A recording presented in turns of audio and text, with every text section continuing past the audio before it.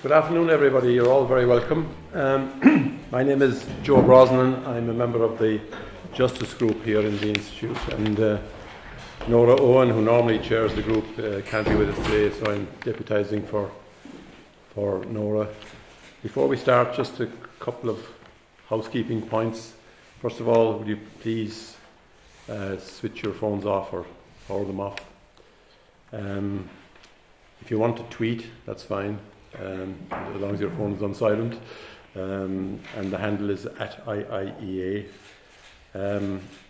The address by Marie will be on the record. It's up to you whether you want the question and answer to be on the record. Yeah. You don't mind? Yeah. I don't mind. Fine, yeah.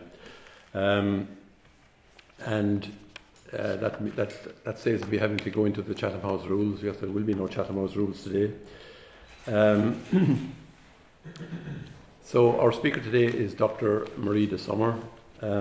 She's head of the Migration and Diversity Programme at the European Policy Centre in Brussels, with a specific focus on EU family reunification, asylum law and the Schengen Free Movement Area. She's also a guest professor at the Catholic University of Leuven, where she teaches EU human rights law. And prior to joining the EPC, she worked at the European Commission, Maastricht University, and the other prominent think tank on European matters in Brussels, CEPS.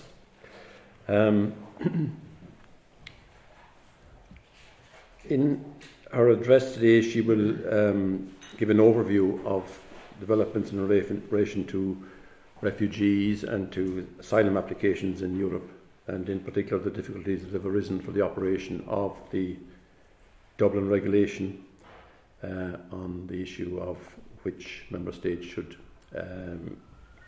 be responsible for examining asylum applications, and also on the impact on the operation of the Schengen Area of borderless free movement of persons. So this is, in a way, perhaps a somewhat technical aspect of one of the big problems that is facing Europe at the moment, and is, at the centre of politics in Europe at the moment.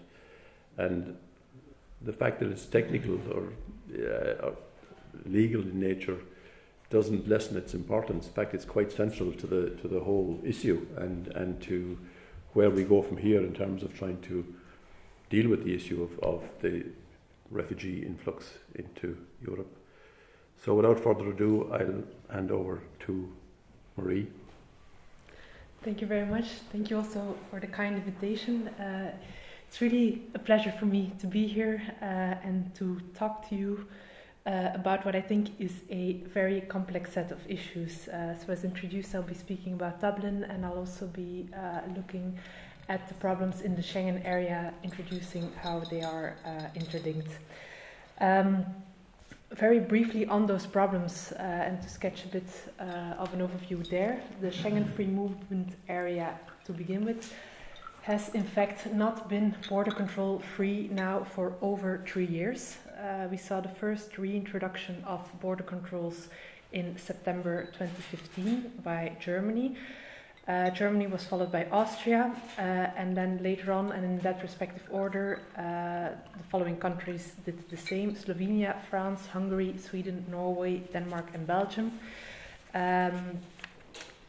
Out of these 9 countries, 6 have continued to continuously reintroduce what were supposed to be only temporary controls since then.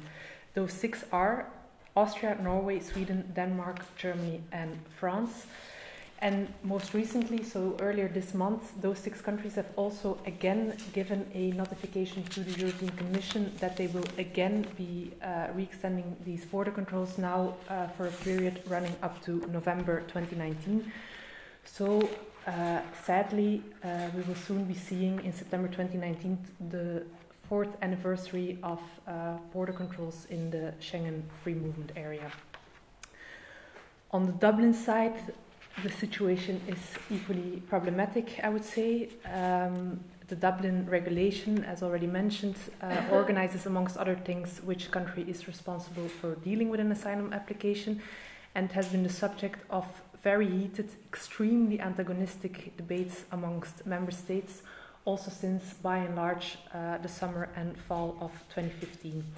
At the moment, after more than 3 years of very intense debates and again very antagonistic debates, the political deadlock is complete.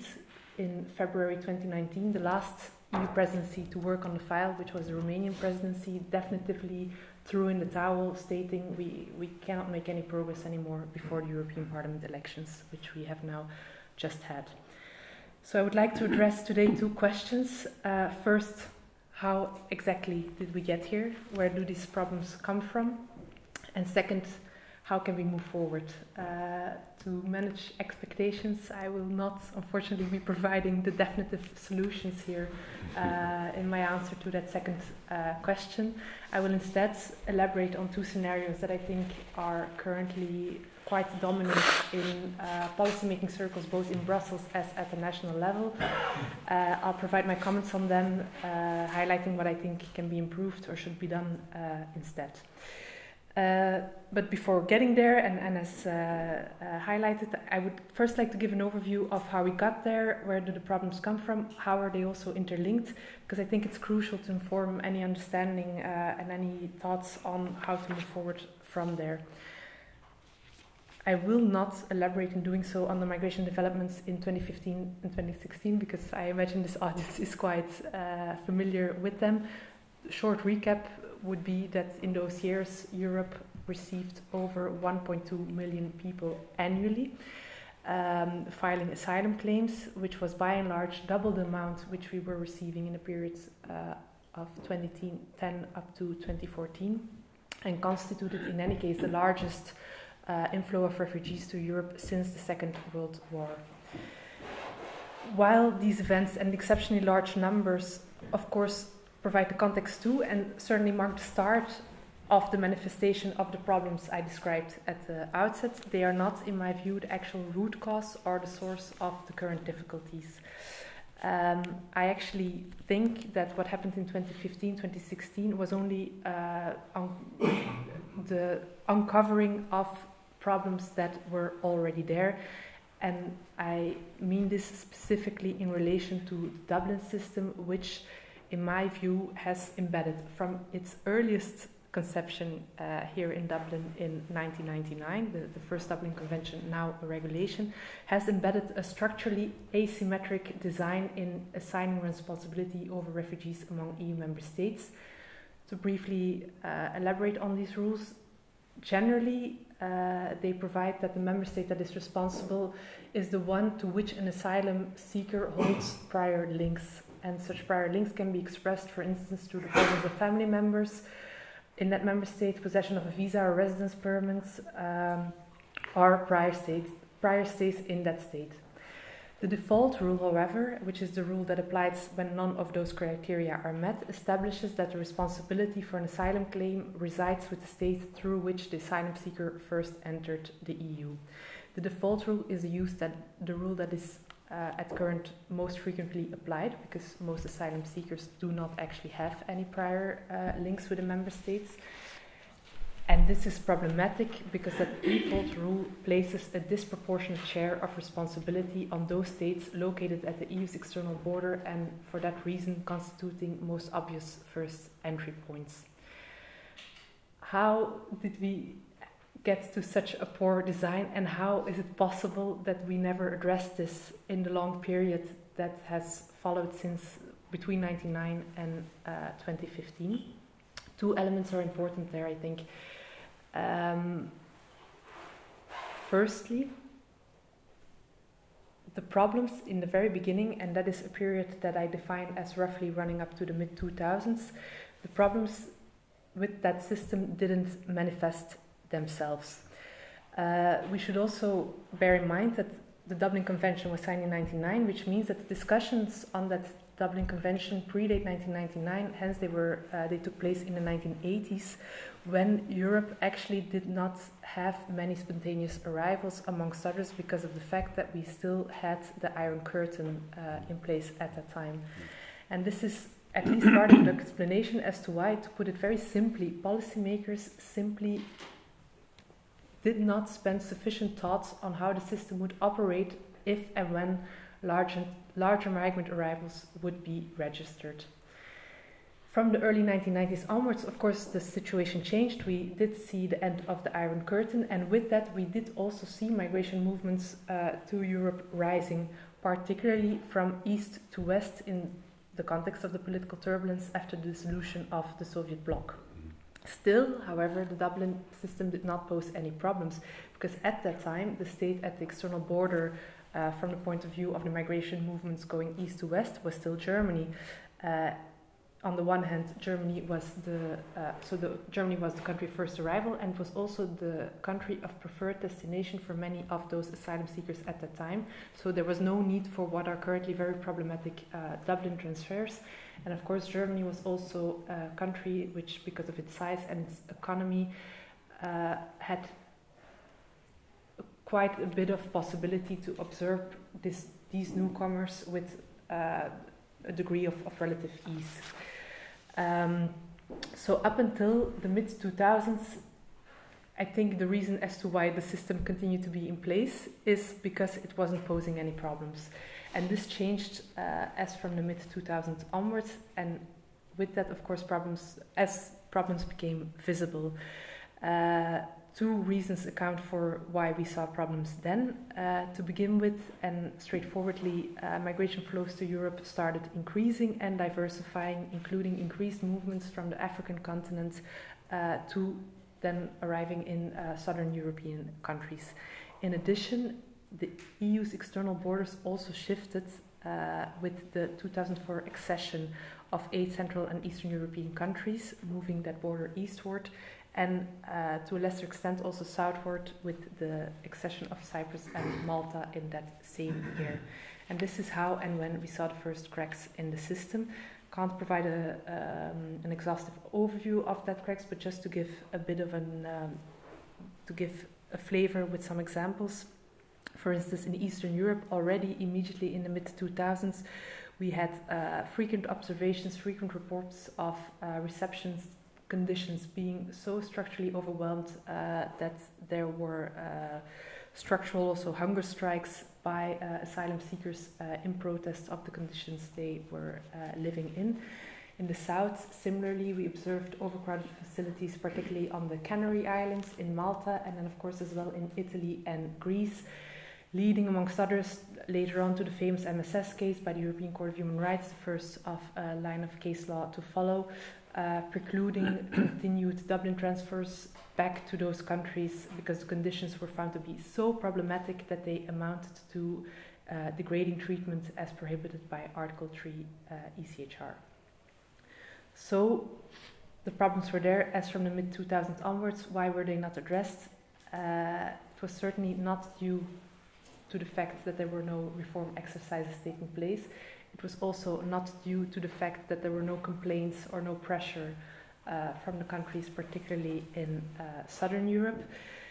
The main reason, and at the risk of simplification, but the main reason, generally speaking, is that at the time the Northern Western European states had an interest in retaining the status quo as it stood, and their political weight in the context of council decision-making in that respect was definitive in blocking any meaningful reforms to that responsibility sharing system. So first, because of the early poor design, and second, because of the absence of any meaningful political will to reform that rule, what I think we witnessed in 2015 and 2016 was a system that collapsed under its own weight because of poor design once it was faced with with larger arrival numbers and actually needed to start operating at a larger scale. So 2015-2016, the already under-resourced reception condition facilities in Eastern and Southern Europe became structurally overwhelmed, which resulted in mass secondary movements of asylum seekers from those countries to Northern and Western European states, particularly to Sweden and Germany, and providing us with the images that we're familiar with of people walking for days in deplorable conditions, being stuck in train or bus stations, etc. So the collapse was triggered by the exceptionally high numbers, but its structural reasons reside foremost in the lack of political will and concerted action to address the flaw earlier. I leave Dublin there for a bit, I'll come back to it, and I want to now explain you why we started seeing problems in the Schengen area at that same time. I want to argue there that those problems in the Schengen area also stem from that structural design flaw that has marked the Dublin system from its very beginning. But their perpetuation today, however, is the result of political choices that I think are ill-advised. I'll explain first by highlighting how Dublin and Schengen have, in essence, always been interlinked. The Dublin system, and as likely many of you are aware, but just to recap, has actually originated out of the discussions that marked the creation of the Schengen-free border-free zone. So the original Schengen Agreement, as is well known, was signed in 1985 by 3 Benelux countries plus Germany and France. And in 1985, immigration was not yet a big concern. There were only 3 articles devoted to it at the time. However, in the discussions that followed in the run-up to what would become the Schengen Implementing Convention on the exact rules and procedures on lifting these controls, immigration did become a concern. More specifically, policymakers at the time feared that if they were to abolish internal controls, they would be faced with a security loss in terms of migration control. And in order to address this, they felt the need to adopt compensatory or flanking measures. So member states reflected first on measures to strengthen what would now become a common external border. And second, they were also worried about a potential increase in so-called asylum shopping movements, whereby in a border-free zone, asylum seekers would lodge their claims either in multiple states or would move from one state to another in the event of an unfavorable unfavorable response to their application. And so, as you can see, these 2 concerns were then later on reflected in the Dublin Convention, signed in the same year as the Schengen Implementing Convention in 1999, providing to begin with that the common external border had to be controlled with more force, and that there should be rules on how to allocate responsibility for asylum seekers in the common space, as already highlighted. It's important to keep that original logic in mind, because in essence, what I think happened in 2015 and why the Schengen system also got into trouble is because there was a spillover from the problems in the Dublin system that I described into the Schengen system, and that spillover, I believe, followed the exact same pathway that was the one that led to the creation of Dublin out of the discussions on Schengen, however, in the opposite direction. I'm a bit abstract here, I will explain it better. After the system's factual collapse, and in the face of the huge secondary movements that we were witnessing in 2015 and 2016, and the clear evidence as well that Southern and Eastern Europe were no longer coping with the arrival numbers, the next important moment and developments in that state of affairs at the time was the German government's decision to suspend Dublin returns for Syrian refugees back to states at the external border. So Angela Merkel's famous Wir schaffen das moment, which of course can't be left aside in an overview here. This moment is often, and in my view incorrectly, described as an opening of the borders. It was instead only a decision to suspend Dublin returns from Germany back to countries at the external border, which would in any case have been extremely difficult. And in fact, what is striking is that the outcome was really not an opening of the borders, it was the opposite. It was the start of reintroduced border controls, because following that decision to suspend domestic returns, Angela Merkel in Germany started facing increasing domestic political pressure, particularly stemming from Bavarian politicians of the CSU party. The Bavarian federal state in Germany had actually been dealing with high numbers of arrivals that were entering its state via the land border with Austria. And amongst others, in response, the Bavarian finance minister at the time and CSU politician Markus Söder publicly stated that when the EU's external borders are not protected, the German government needs to think about how it will protect German borders. And that's where the logic is reversed. So we needed Dublin because of in order to provide compensatory measures of Schengen. And now the statement was, if the Dublin operation is not fully functional, we have to rewind Schengen. But the logic is essentially the same. And it's also what happened then 2 weeks after Angela Merkel's first decision to stop the returns. Internal border checks were introduced because of the domestic pressure at the German-Austrian land borders. As mentioned at the beginning, this led to a sort of domino effect. Austria followed, Slovenia followed. Those countries originally wanted to avoid becoming sort of dead ends where migrants could no longer travel on. In total, 9 countries followed, and 6 countries continued to have that control in place up until today. The justification adduced at the time was a fear of secondary movements of asylum seekers.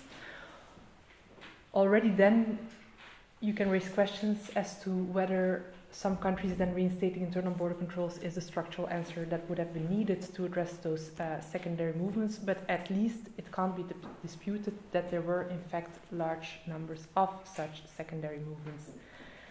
However, arrival numbers have actually started decreasing strongly as from mid-2016, and at current we are actually back to pre-2015 levels of arrivals for the EU as a whole. And we also know, and that has been reported on by the European Commission, that the secondary movements as a result have in parallel become limited. Nevertheless, and strikingly, the recent justifications adduced, including the one put forward this month of May, still refer to a fear of secondary movements or to a security situation at the external border. Some member state politicians explain this weird justification by claiming that even if secondary movements are no longer there, there is still a legitimate fear of such movements taking up again in the future, because large numbers of migrants remain present in Italy and Greece. But then we cannot address this continued pressure without reforming the Dublin system. So in that way, the debate also comes full circle, or at least we are talking in circles. What I think explains the continued internal border controls better than actual fear of secondary movements at this stage is their symbolic value and the instrumentalization of that symbolic value to give the impression of advancing a very tough immigration control policy. I won't go further into detail there, but I'm very interested to potentially discuss that with you in the Q&A session. For now, what I hope to have done is to already give an answer to how did we get here. I'll take less time for the next question, which is how do we move on? And there I would like, as already mentioned, to discuss 2 scenarios with you, which I have selected on the personal impression that they are currently the most dominant ones, the most discussed ones. As also already mentioned, I'm not convinced by either. I'm actually quite critical of both of them. I'll outline why that is the case, and then, as it's of course easier to say what is wrong than to say what should be done instead, I really will also try to make an effort to provide some alternatives. The first scenario is the one that has been in the running the longest, although in different kinds of formats. It's a scenario that can be entitled flexible solidarity. That's also what it has been named by some of its proponents. And it encompasses the idea that instead of taking on refugees from those member states who are currently overburdened, the other member states can help by providing stronger financial aid, or in other ways, in operational terms, by contributing to border control measures, either in that overburdened state or in the context of relations and cooperation with origins of countries of origin and or transit. This scenario was first proposed, I believe, somewhere in 2016 by the 4 Visegrad countries, and they have also since remained its most vocal proponent. These 4 countries are also the countries that have, from the very start, refused any reform of the Dublin system that would address the design flaw by providing a mechanism through which refugees would be moved or relocated in policy terms from the overburdened states to other member states, typically states in Northern, Western Europe or Eastern Europe. They do not oppose such schemes, and also to give the full picture there, if premised on voluntary quotas of refugees, so if they can choose how many they will take on, they oppose the idea that such a scheme would be automatic and would have mandatory quotas. What originally was a bit striking to me or puzzling when the opposition first became clear is that, and maybe to you too, at least 3 out of those 4 Visegrad countries, notably Poland, Slovakia and Hungary, are themselves countries at the external border, so they should have an interest in reforming and addressing the Dublin system so that it places less responsibility on the countries at the external border. However, and what explains their opposition to some extent is that following extremely controversial and criticized policy practices, including the building of fences and walls along their external border, these countries are currently no longer experiencing the high arrival numbers they were experiencing in 2015 and 2016, and their argumentation has been since that they cannot be expected to now participate in a relocation scheme that would be automatic and mandatory if a similar control is not established along the southern frontiers. So instead, and as mentioned, they've come up with several proposals which they call flexible solidarity, increasing financial support, increasing operational support, but not being obliged to take in refugees. Following the change in government, changing government in late 2017, Austrian government has also started advocating for such schemes, and other countries too. However, these proposals have to date, and as I stated at the beginning, not been successful. We are and continue to be at a complete political deadlock. To begin with, and as is of course obvious, they were strongly opposed by the countries by several countries in the southern European sphere. In addition, and quite vocally, German Chancellor Merkel has consistently also opposed such flexible solidarity ideas. She stated that they would amount to selective solidarity and that would never be the way forward. It was therefore very surprising, and in the latest developments on this kind of scenario, that we witnessed a shift in this German position in December 2018 through a leaked paper that was actually authored by both Germany as well as France, in which they indicated a new line much more aligned to the Visegrad ideas, stating that governments would still be obliged to take asylum seekers from other EU member states, but exceptions could be made if countries made alternative measures of solidarity. As was quite clear, why we saw that change in December 2018 was because of the urgency of still trying to move forward and still trying to come to some sort of a consensus ahead of the European Parliament elections that we have just had. But as I mentioned, in spite of this change in the German Franco position, we did not manage to come to any sort of agreement. My views on this, while I agree that the way that we really urgently need a reform, I don't think we should be moving towards a flexible solidarity scheme premised on voluntary quota. I think such voluntary quota, and as the opposition to the mandatory quota also by definition shows, will likely not amount to very many actual relocation commitments, so will likely not help the plight of the southern member states. Compensatory measures, both financially and operationally, are already provided to date and in quite significant ways, but have not and continue not to provide the solution. What the evolution of the Dublin system shows us, and why I also spent quite some time on highlighting that to you, is that we can actually not afford not redressing that earlier flaw. It may be difficult, it may take a long time, but I don't think there are any alternatives.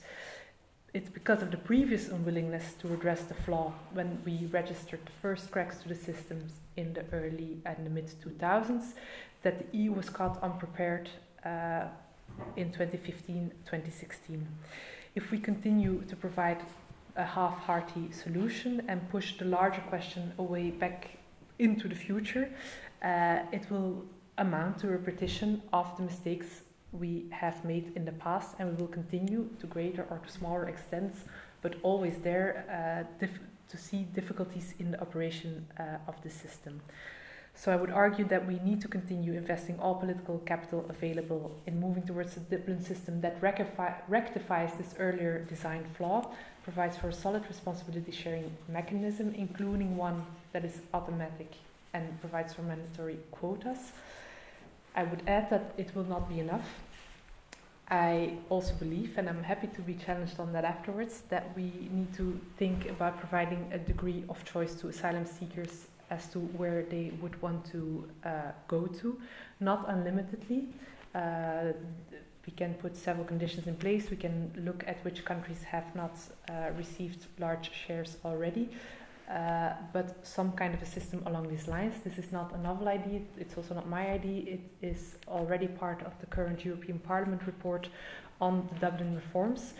That report has such a system in place. It might not be a perfect system, but the idea behind it, that we should provide for some choice, is a good one, I think. Furthermore, a bit more controversially, I think after having received the recognition of the refugee status, we may also need to consider whether we do not want to move towards a system where there is at least some free movement rights or opportunities for recognized refugees, perhaps again not unlimitedly, but something more than what currently could be achieved through the long-term residence directive. As a third element, we need to move towards further harmonization of asylum procedure, standards on asylum procedures, on reception conditions, etc., and move away from the current sort of minimum harmonization levels, so that also the reception systems and procedure systems become more equalized across Europe. And then finally, this can be complemented by increased operational support, amongst others, and that already is moving in the right direction, for instance from the part of EASO, as well as strengthened and more centralized financial support and other kinds of support. I mentioned this as the last element. I don't think, as already mentioned, that we should do this instead of taking on refugees. Nevertheless, it's an important element of providing a holistic solution to the situation.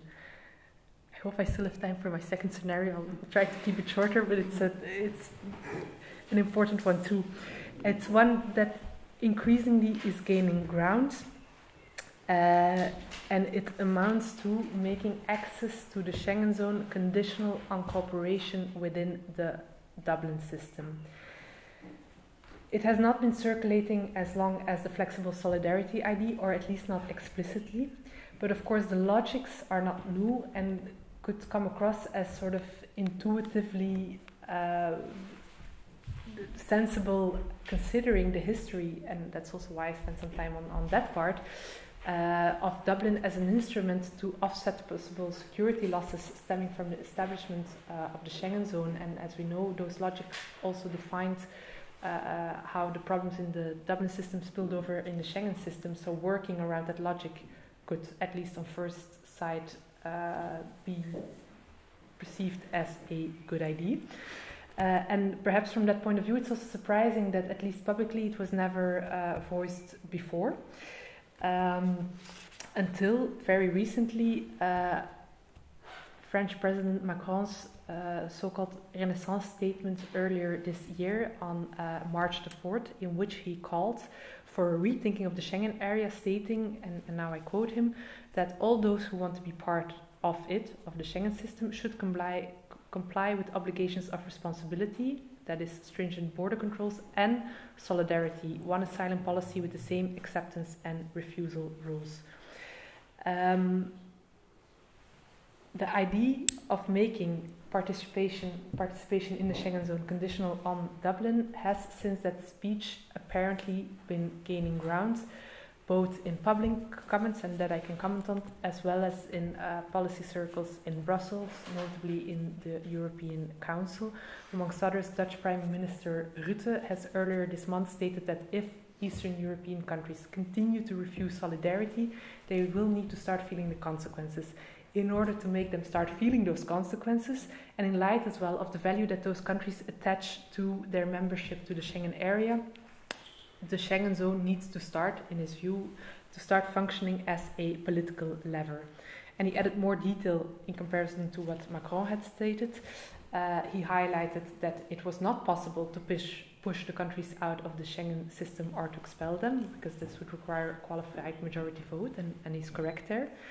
And so what he contemplated instead, and reportedly he stated so, together with the French and German state leaders, was the possibility of jointly reinstating border controls along all of the borders separating West from Eastern Europe, so crossing the continent north to south.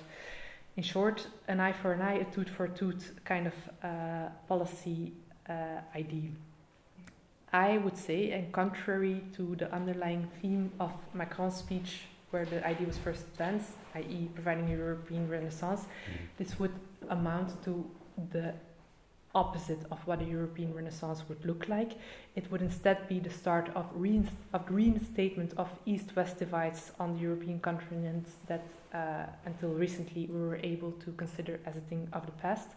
In addition to that, and also extremely problematically, it would be a clear violation of European law. Already at the moment, the internal border controls that are being upheld are subject to charges, including by the European Parliament and by many analysts, of constituting unlawful behavior. First, because their justifications do not live up to standards. Secondly, because it's questionable whether you can compile different legal bases as these member states have been doing. That's a bit of a technical discussion, but already they are on the edge of what is lawful behavior, and they might already be unlawful behavior. If we started reinstating border controls fully from north to south, with as the main justification that they can serve as a political lever, it's fully clear to me that that would be a direct violation of the current Schengen Borders Code. And so on what basis then would the Western states enacting these controls still be able to claim and still hold the legitimacy to do so that the Eastern European states are not playing fair and are not doing their share? So I think it would be the start of a slippery slope down towards power politics that ride roughshod over commonly agreed rules and that do not promote, actually counteract a spirit of intra-European solidarity. In addition, the Schengen acquis is, in my view, way too valuable to be instrumentalized in this way, with the risk that the mechanism backfires. Eurobarometer surveys of the past years have shown that across the board, EU citizens consider the Schengen free movement zone as the Union's most important achievement, even more important than bringing about peace amongst the member states. So imagine if we lost the Schengen zone, or if we had a really hollowed out version of it, what that would mean for the legitimacy of the European project as a whole, both on the western side of the divide that is contemplated, where the European project is under strain, as well as on the eastern side, where, according to polls, the majority of the population in those countries still supports European Union membership of their country, in spite of successes for such parties as Orbán's Fidesz party. So I'm very critical of the idea. What I do understand is, and what I think informs this idea, is the frustration at not getting anywhere in the face of continued opposition from particularly the Visegrad countries. But what we should do there then instead, and if it has to come to a split between Eastern and Western Europe on this file, let's at least do so by playing by the rules. And there are rules that we can use for that. Those are the rules of enhanced cooperation, which would allow those countries who are sincere about their willingness to move forward, and those countries who want to stay out, to stay out. The rules are there on enhanced cooperation. They are currently in Article 20 TEU, and interestingly, their first incorporation into treaty law dates back to the Treaty of Amsterdam, 1997-1999, and that was done against the background of the accession that was going to take place in 2004, including the Visegrad states that we have at the moment, and because of the foresight that with these, not particularly those countries, but with many more countries joining, it would become more difficult to find consensus, to make decisions, and we needed more flexibility for those countries who want to move forward. It's legally possible, according to the rules as they stand, which would require that at least 9 member states would need to participate. That should not be a problem if the northern western European states that say they want intra-EU solidarity are true in that sense. No member state should be excluded from the scheme if it would want to participate. That should also not cause a problem immediately. The Council would need to authorize the endeavour by means of a qualified majority vote. That should also be possible. And importantly, enhanced cooperation would need to be a measure of last resort, meaning the legislation cannot be adopted through the usual decision-making rules, which is also the case at the moment. It might be a bit more difficult there because, according to treaty law rules, we can actually vote on the Dublin reforms with qualified majority. That's not being done. Because of political consideration, the Council prefers unanimity. So technically you could say it's not at the last resort stage, because if we would vote by qualified majority voting, we might still be able to do it. But in the past, there have been Court of Justice rulings in which the court has shown that it's quite lenient in its interpretation of what constitutes a last resort stage in legislation. So I think also here we shouldn't have any problems. That enhanced cooperation could take several formats, include several states. I would then end by stating that ideally, and in my view, that enhanced cooperation would then follow the lines of what I highlighted earlier as an alternative to the flexible solidarity scheme, i.e. structural responsibility sharing, mandatory quotas, a degree of choice of refugees, joint legislation beyond minimum standards, increased financial operational support, and a degree of free movement rights. I hope we have given now a lot of ground for discussion. Thank you for listening. Sorry for going over time, and looking forward to discussing this with you.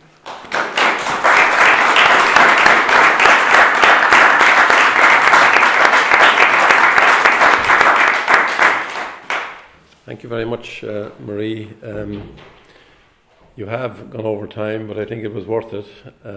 You've given a very comprehensive and rigorous analysis of how we've got to where we are with this whole problem. And I particularly like the fact that you haven't just left it there with an analysis of the problem, but you've gone on to talk about the potential solutions as well, none of which is ideal or problem-free, but that's what else is new. I found it interesting that you come back to enhanced cooperation, because as you said, the link between Schengen and Dublin was there from the start, and Schengen really was a kind of an early example of enhanced cooperation, because it was a treaty drawn up between a number of member states, less than the complete number of EC member states at the time. And in fact, the reason that you have the Schengen Treaty, which is outside of the EC framework as such, initially was, and you have the Dublin Convention, the original convention, which was an instrument between the member states, all the member states, is because the whole idea of possibly having border-free movement within the EC as a whole was still alive at that stage. And that whole debate was going on with the UK about whether it was sufficient to put all your eggs in the basket of external border controls in order to enable free movement to take place border-free within the EC area. And of course, Britain famously held out against that idea, and we, as part of the Common Travel Area, went the same road as they did. I think it is worth recalling that, and you mentioned this yourself, that at the time of the Dublin Convention, it was a very different world as far as asylum seeking was concerned. And as you said, there were no overland entries into Europe from likely problematic places from an asylum seeking point of view. There were no overseas except into regular ports, or there weren't the kind of things we've been seeing in the Mediterranean unfortunately, in recent times. So you're basically talking about controls at airports and proper seaports, and there were genuine concerns about asylum shopping at the time, particularly on the part of the better off member states, because if you could move freely once you got into the EU without any considerations about whether you could apply for asylum, the likelihood was that the vast majority of asylum seekers were going to move to the better off member states where they could expect a better standard of living. So I think that there is a lot of background to the reasons for the rules in Dublin, but of course it's been completely overtaken by events, and not least since the Arab Spring and the Syrian war, but even before that, as you've also mentioned.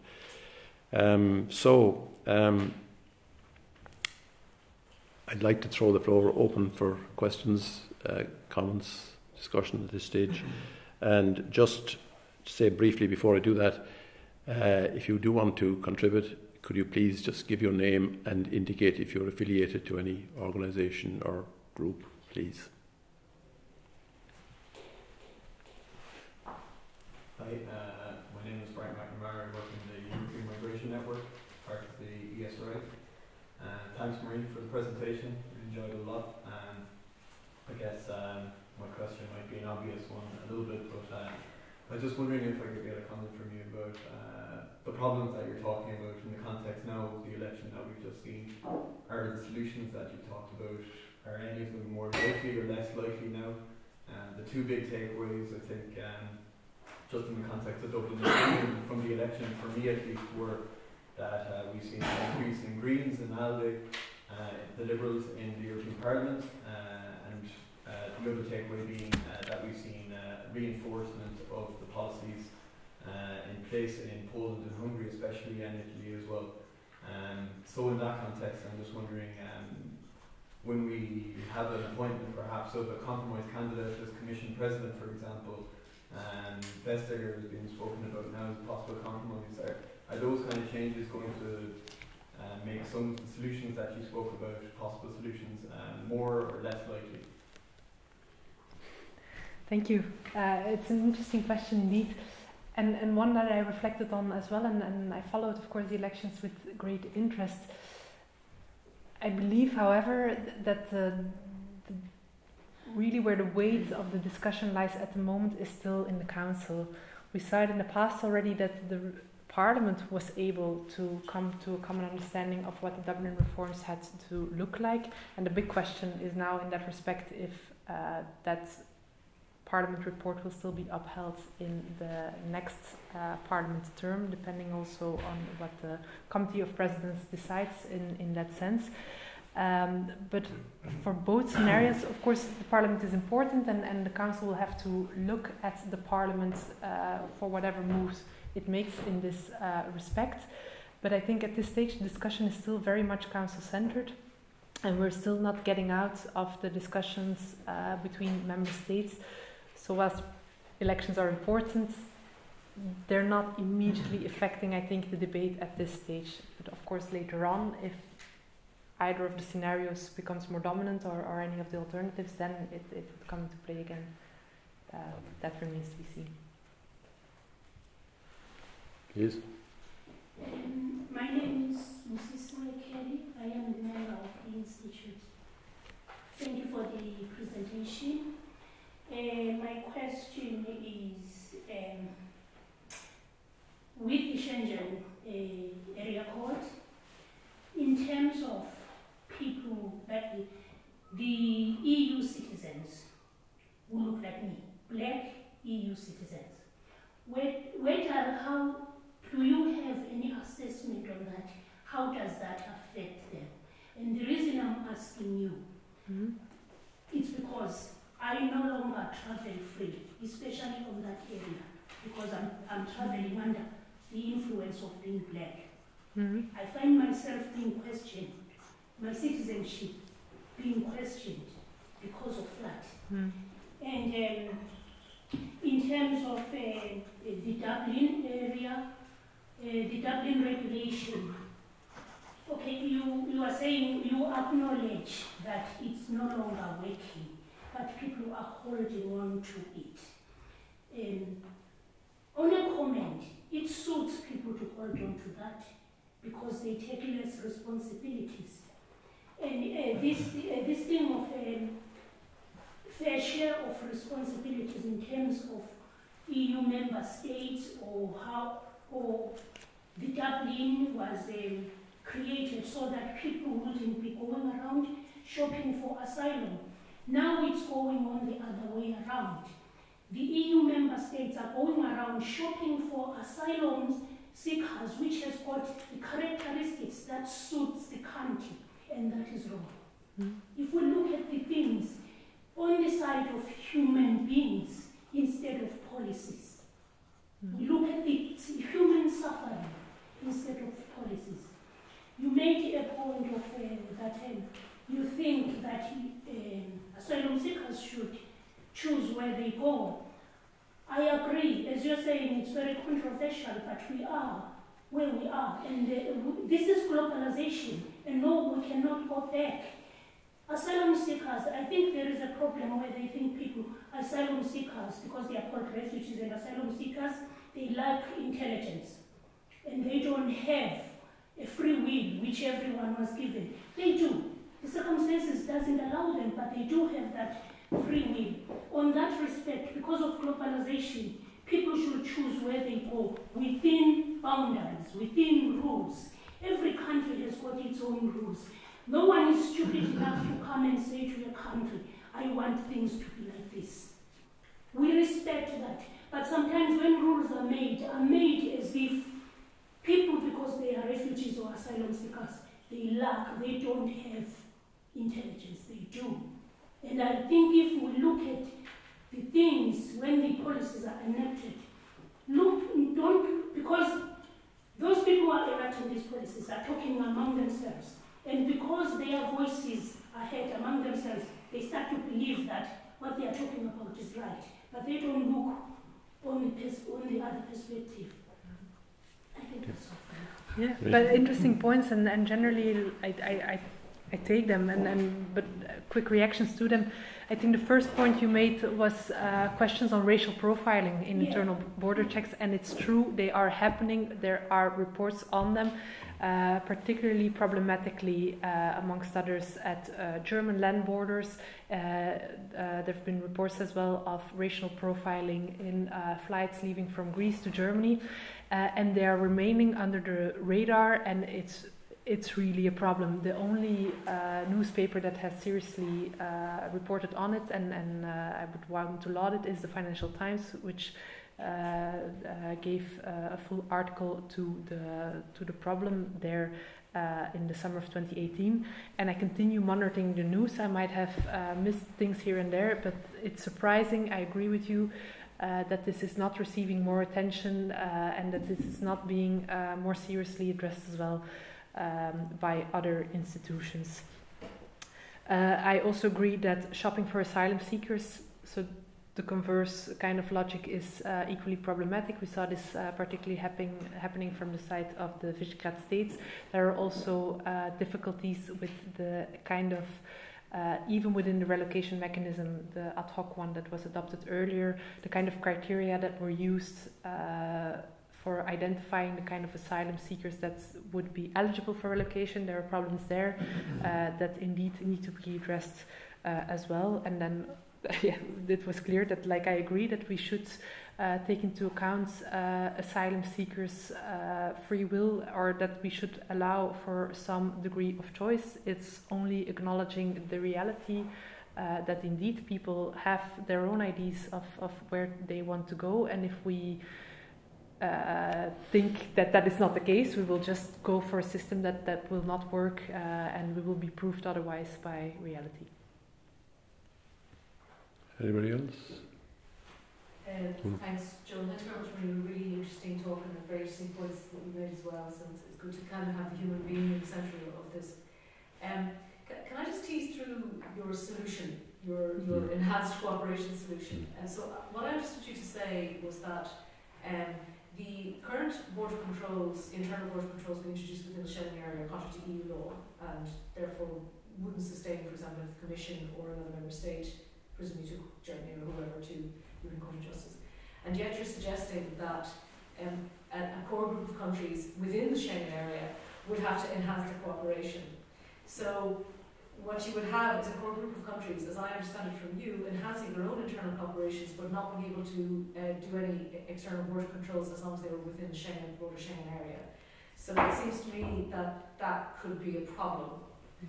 And I wonder, would you like to address that? And then secondly, as I mentioned to you earlier, the core problem here is one of trust between member states. Trust that countries will apply the rules correctly. Trust that countries will take people back. Those trust arrangements have broken down most fundamentally perhaps because of what Germany did in 2015, whether you agree with that decision or not. So the question is, are there any measures that can be taken to help enhance that trust between member states? And I speak, of course, in the happy knowledge that Ireland is outside Schengen, so we don't at the moment have this issue, and we can opt in as we wish. Yeah, very interesting points, and thank you. Indeed, I considered that as well, because that could be some part of a problem in my enhanced cooperation ID. But how to address it, or at least part of the solution, is that enhanced cooperation would not mean going back on the previous commitments. That is also prohibited.